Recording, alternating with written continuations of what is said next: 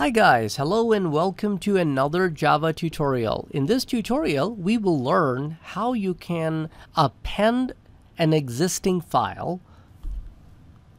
Therefore, to get started, I would like to share with you the code, and I will also going to make this code available to you in the description of this video. So first of all, what I did, I created a JFrame called ImageMap.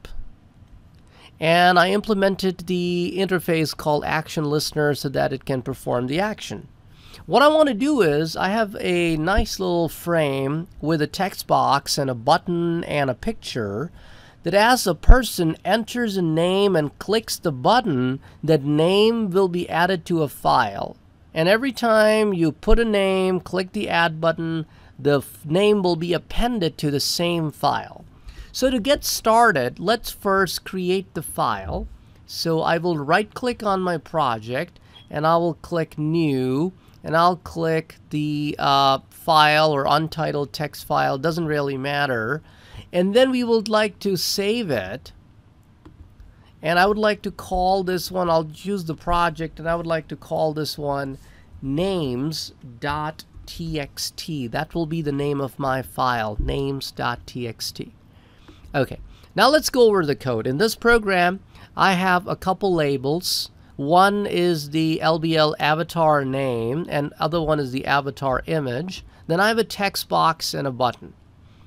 Now, super, as you know, is used to call the parent constructor, and whichever constructor matches the argument will be the one that will be called. And this is how you can change the title bar of the frame. So let me run it so that as I am showing you this code, you can actually also see the output. So here you can see that the image map, that an image app that you see in the title bar comes from line 22.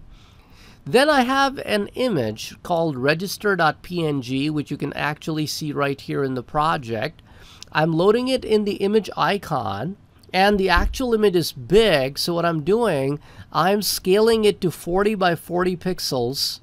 So I'm using, I'm calling the constructor of ImageIcon class and storing it back in the same instance icon, but then I am scaling by using getScaledInstance, and I'm using the buffered image for the smoothness. Then I have a button in which I'm using this icon, and that's what you can see right here on the button, the icon. I'm not using any text on the button. Then I am making the button clickable, so when somebody clicks it will perform an action, and that code is right below it, which I'll take you next. But we have a label with the text enter name of avatar that you can see right here, and then I have an image in another label, which you can see right here is actually an image that I'm loading directly through the constructor of JLabel. That's the avatar.jpg. And then I have a text field, which you could see right here. I'm adding them in the sequence, which makes them appear like this. Then I'm setting the layout to FlowLayout.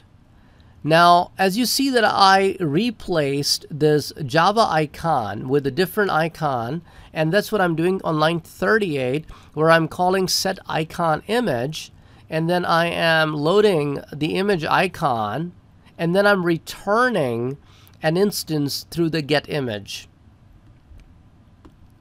Then I'm making it visible and the whole 9 yards.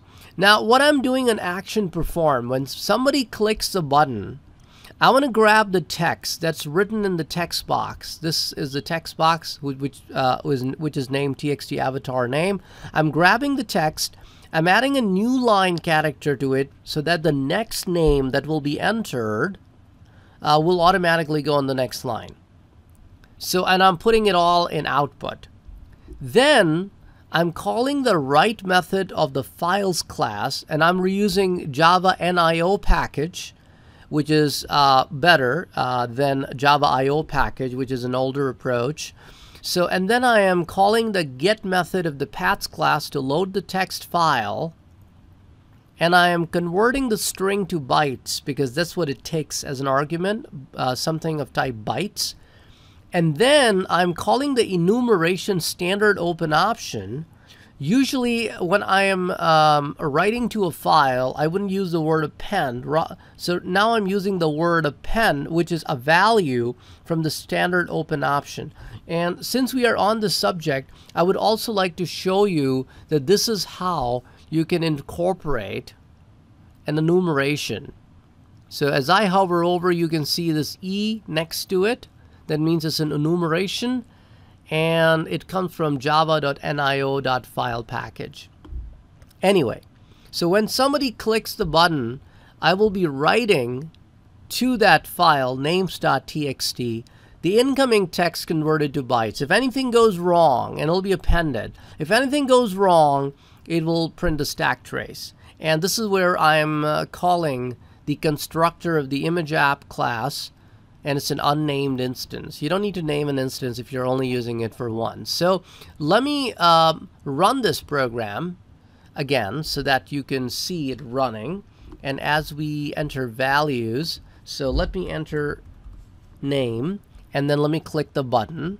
Okay, it went through. I'll show you. And then it's a very simple application. So I have not done a lot of the other cool things, you know, notifications and stuff like that, because the whole purpose is to show you how you can append to a text file in a GUI application. And then you can, of course, add multiple values per record by making them comma separated and stuff like that. So let me click the button here. And now let me close this application. And let's open the names.txt. And as you can see, as when I double click on names.txt, these are the two names that I sent and they were added. Okay, let me run it again. This time I will add another name. And let me click here, the button, and let me close the file, and let me open the names.txt, and you can see that Alan was added right after Yusuf. So it pretty much allows you to append your data to an existing file.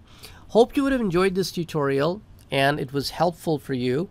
Thank you for watching. Don't forget to like, share, comment, and subscribe. Catch you in the next tutorial. Take care. Bye-bye.